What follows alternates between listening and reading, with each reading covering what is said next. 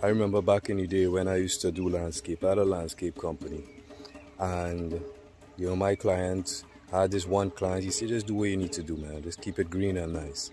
And all I would do is mulch that yard. I wouldn't, no fertilizer, none of that shit. Then everybody wants to know, why is his yard so green?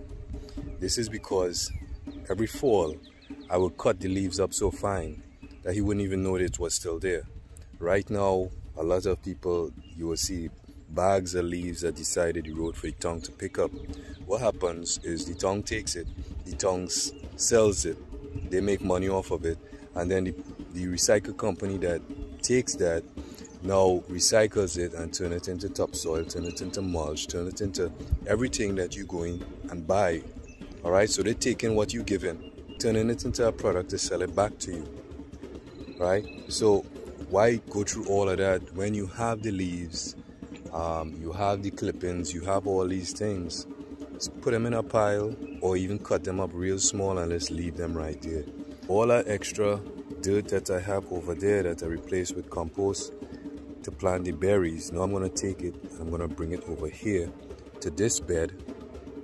This is like a portable raised bed because of where I am.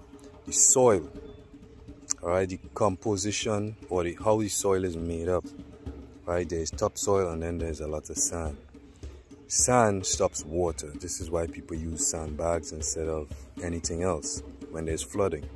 Now, where they got that idea from is from paying attention to nature, right? If you look at the beach, if you go to the beach, the water comes in and it slows down.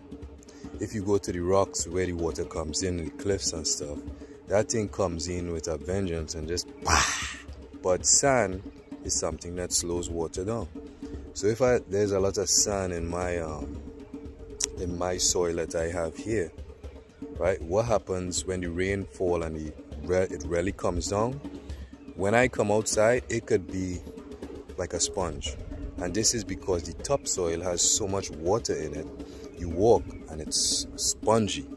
Now this happens because of the sand that's below, right? The sand that below stops the water from flowing at a faster rate, like if it was just topsoil or if it was just soil.